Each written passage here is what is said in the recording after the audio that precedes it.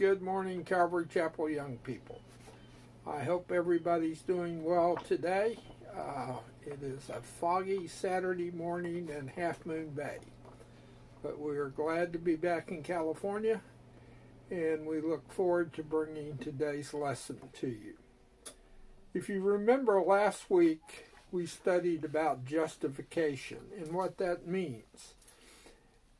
That means that because Jesus loved us so much, he made it possible for us to be right with God.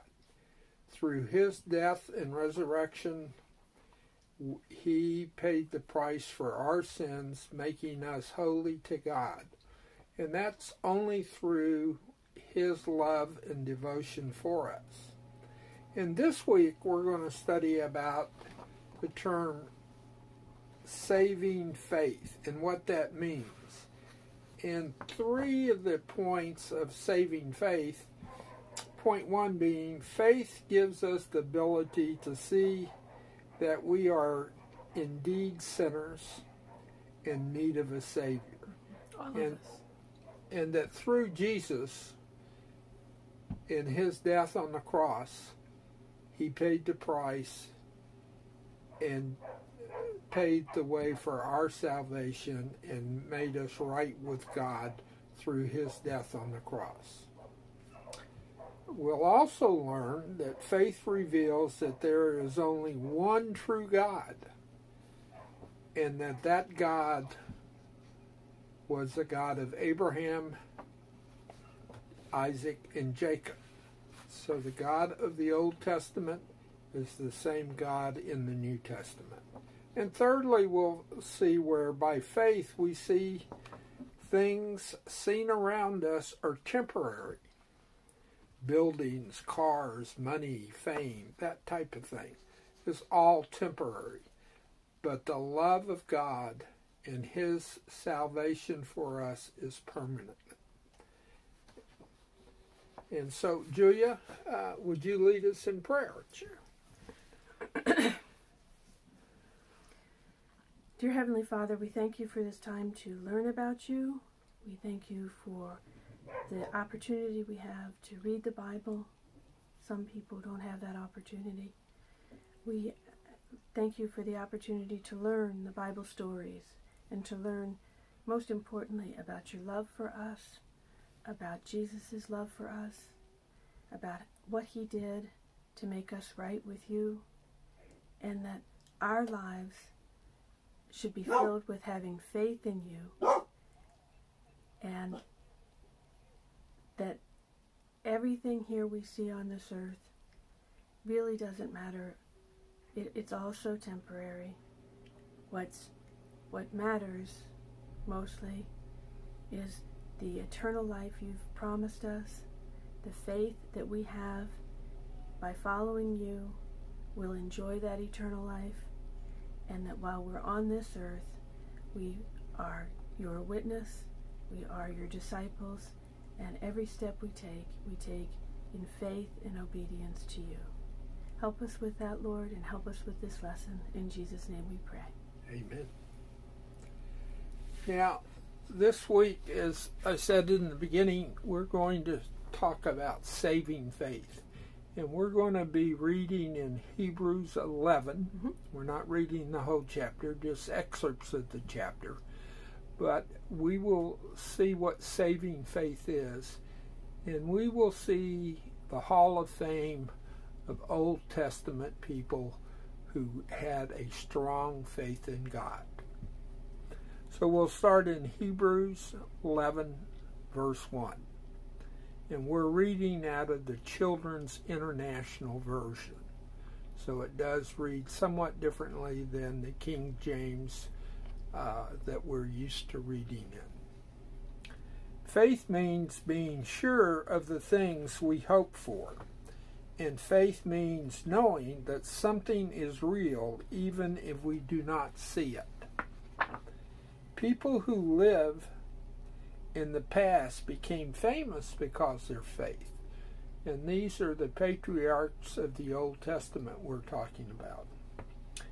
It is by faith we understand that the whole world was made by God, single command. This means that what we see was made by something that cannot be seen. So we take it on faith that God made the world. It wasn't some mystical thing that happened. God, by his spoken word, brought the world into being. It was by faith that Abel offered God a better sacrifice than Cain did. God said he was pleased with the gift that Abel offered. So God called Abel a good man because of his faith. Abel died, but through his faith he is still speaking. And he's speaking to us today as we study in our Bible. So continuing in Hebrews 11, I'm going to read verses 6, 8, 9, and 10. Without faith, no one can please God.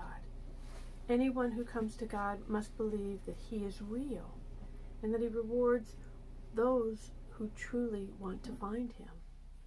It was by faith that Abraham obeyed God's call to go to another place that God promised to give him. He left his own country, not knowing where he was to go. It was by faith that he lived in the country God promised to give him. He lived there like a visitor who did not belong. He lived in tents with Isaac and Jacob, who had received that same promise from God. Abraham was waiting for the city that has real foundations, the city planned and built by God. So we continue on in verses 11 and 12. He was too old to have children, and Sarah was not able to have children. It was by faith that Abraham was made able to become a father. Abraham trusted God to do what he had promised. Always remember that God cannot break a promise. We may break promises, but God never will. This man was so old, meaning Abraham, he was almost dead. He was 100 years old. 99, I think, is the correct age. But from him came as many descendants as there are stars in the skies. They are as many as the grains of sand on the seashore that cannot be counted. Reading 13, 14, and 16. All these men died in faith, and they're referring to Abraham and the others of great faith in the Old Testament. They did not get the things that God promised his people, but they saw them coming far into the future and were glad. They said that they were like visitors and strangers on the earth. When people say such things, then they show they're looking for a country that will be their own country. But those men were waiting for a better country, a heavenly country. So God is not ashamed to be called their God, for he has prepared a city for them. And in verses 24 through 26 we read, it was by faith that Moses, when he grew up, refused to be called the son of the king of Pharaoh's let me start over on that. It was by faith that Moses, when he grew up, refused to be called the son of the king of Egypt's daughter. He chose to suffer with God's people instead of enjoying sin for a short time.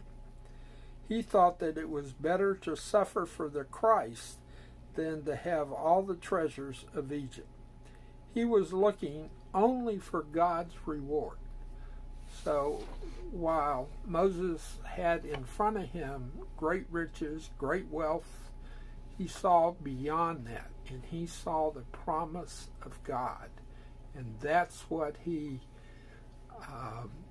spent his entire life following, his adult life following, and was the promise of the future. 30 through 34. It was by faith that the walls of Jericho fell They fell after the people had marched around the walls of Jericho for 7 days. Do I need to give more examples? Do I not have time? I do not have time to tell you about Gideon, Barak, Samson, Jephthah, David, Samuel, and the prophets. Through their faith, they defeated kingdoms. They did what was right and received what God promised. They shut the mouths of lions, stopped great fires, and were saved from being killed with swords. They were weak and yet made strong. They were powerful in battle and defeated other armies. And continuing in verses 39 and 40, it says, all these people are known for their faith, but none of them received what God had promised. That's meaning the fulfillment and the coming of Jesus Christ. They did not receive that in their lifetime, but they held to the promise, and they took that promise with them to the grave. God planned to give us something better. Then they would be made perfect, but only together with us. And what that means is that the patriarchs that we just read about, who died in Christ, before Christ was come to the earth and before the salvation, they claimed the promise that God had for them, and that when Christ returns and claims his own, meaning us, those of us who are Christians, they will be raised at the same time we are to go home to the Lord. So they all waited to receive what God had promised until after their lifetimes. Yeah, they had kind of an insight to what was to come, but it wasn't coming in their lifetime. But they held to the promise, just like we should hold to the promise that we know that Christ is returning. We don't know when. We don't know if it's this year, next year, or 100 years from now. But we know in his time and his schedule, he will come and he will claim us. And those of us who have put our faith and trust in Jesus will go home with Christ to be with God. All right, well, Rudy, what did Paul write about in his letters? Well, I think Paul was trying to build the confidence. Paul urged his readers to have full confidence in Jesus and in the deliverance that Jesus offered. And so he was just trying to build and undergird, meaning to strengthen their belief in what was to come. So their deliverance from what? Their deliverance from sin. We have all sinned and all fall short of the glory of God. Every one of us. Every one of us. Through Christ's death on the cross, we are all made right with God. And what did God promise Abraham? God promised Abraham that he would be the father of untold people, as many as there are stars or sands on the beach that cannot be counted. And he made that promise when Abraham was in his 90s. And his wife was in her late 80s. So she was past childbearing. He was past childbearing ages. But he believed what God told him. God said, you will be the father of many. And he held to that promise.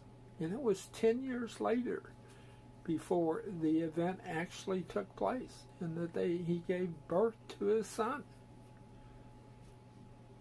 And who else came out of his descendants? Well, we did.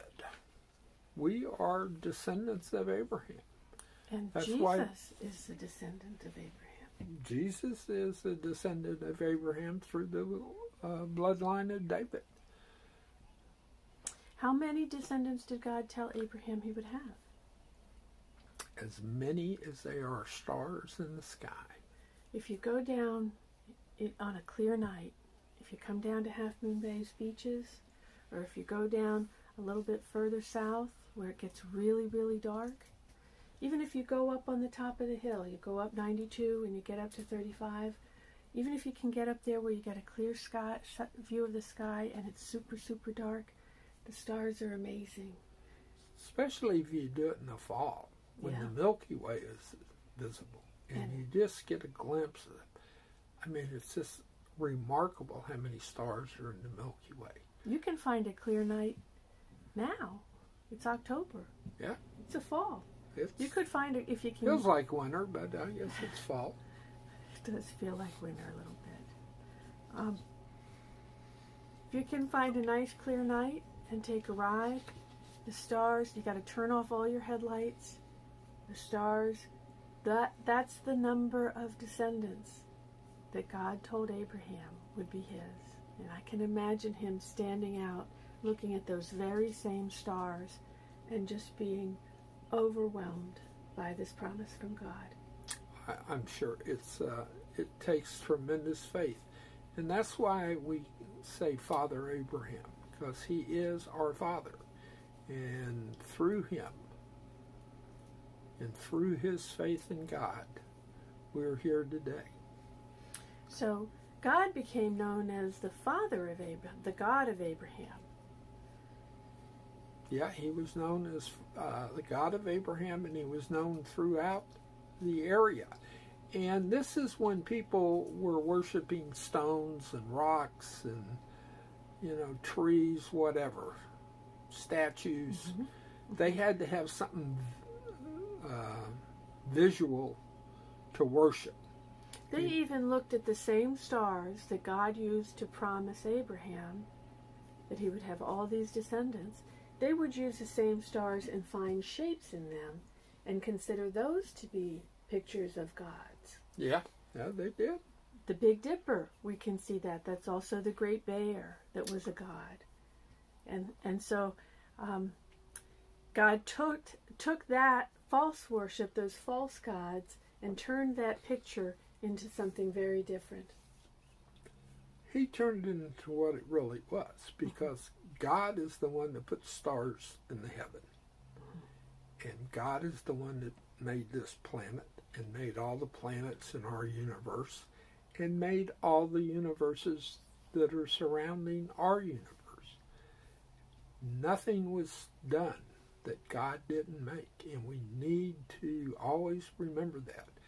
And I know there's a lot of teaching to the contrary, but the Bible tells us very clearly that God spoke and things were created. And Abraham was known as the God of Abraham because he knew that even though he might fail, that we may fail. We may even have doubts about God's promises and powers. He knew that God never fails. And he recognized his own failure occurred at times when he wasn't being faithful with God and faithful in God. And so he tried again. He knew, though, that God never fails, and there's no need for us to doubt either. God never gives up on us. He never takes his love away from us, and we should never give up on him. Yeah, you bring up a very good point. We're talking about the patriarchs, the Hall of Fame of faith in the Old Testament, the gentlemen, men and women that we just talked about. And all of them had flawed characters. They all made mistakes. They all sinned. But the one thing they did in common, they had faith in God's promise that was in the future. It wasn't for today, it was in the future. So even though we sin and we fall short, God doesn't turn his back on us. He'll pick us up, dust us off, get us on the right path again. All we have to do is have faith. And I know that sounds easy, but it's not always easy to have faith. And it's okay if you sometimes doubt and you pray to God and say, God, I'm struggling with this, and He will answer that prayer. Most definitely He'll answer that prayer. When we struggle and we have a hard time with it, does that mean we're not saved? No. So what does it mean? What does a person need to do in order to be saved? Well, that's just ask Jesus Christ into his life and acknowledge that only through Jesus Christ and his death on the cross are we able to have salvation. That's all we have to do is believe in the death and resurrection of Jesus Christ, ask Him into our lives. And if we do that, then we have the assurance and the promise, underlying promise, of eternal life with Jesus and God our Father. Amen. Amen. So, Julia, would you lead us in closing prayer? I will. Dear God of Abraham, dear Father of Jesus, dear Father of all of us, Creator of the earth, Creator of everything we know, we pray to you to help turn our hearts to you, to open our hearts, to declare Jesus Christ as our Savior, to recognize His sacrifice on the cross, a horrible death, and to understand that by doing so, He made it possible for all of our sins to be forgiven and for us to be made right with God. We thank you for that promise, Lord. We ask you to help us when our faith gets weak, and we ask you to help us every day to keep our faith strong. We ask all this in Jesus' name with great thanks and praise, and then we say, Amen. Amen. We'll see you next week. Have a good week.